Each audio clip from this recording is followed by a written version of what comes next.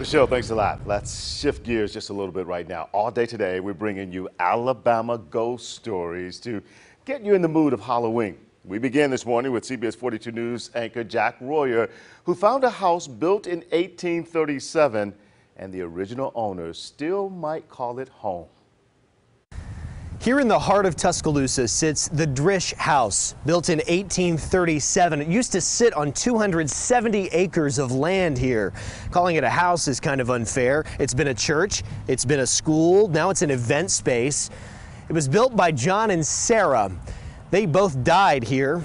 Some say they never even left. Do you believe in ghosts? Sure. Awesome. Yeah. Soapy Jones has every reason to believe. She says she's heard the ghosts of John Drish and his daughter in the house where she now works. They do what they do, and I do what I do. And I've never felt unwelcome. I've never felt threatened. So I generally just leave them to it. A lot about this house has changed over the years. For example, this staircase isn't original. There used to be a spiral staircase here. That's where John Drish, the man who built this place, fell to his death while drunk. His wife Sarah had a wake for him in the tower of this home, burning candles in his honor. Years later, she jumped to her death from that same tower. But she had one request: burn the same candles at her funeral. They didn't burn those candles at her funeral. Depending on who you ask, they either looked really hard for them or not at all. But either way, the candles weren't burned at her funeral, and she has been unhappy about that ever since. For years now, people have reported sightings of fire in the tower, known as death lights in the tower in Catherine Tucker Wyndham's book, 13 Alabama Ghosts and Jeffrey.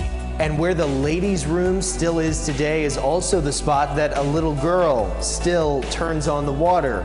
Sophie says she's heard her running down these stairs. She thinks that's funny. And that's the only time that I'll engage. And really, it's what you would say to any kid. Okay, I get it. And then she giggles as she goes upstairs. The house is an event space now, home to parties and weddings.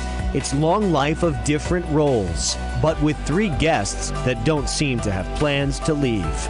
I generally, I just leave them be. I speak when I come in, good morning, hello. I say goodnight when I leave. I figure we can coexist. They seem okay with that, so that's what we'll do. The spirits of this house's original occupants, who still call it home. In Tuscaloosa, Jack Royer, CBS 42 News.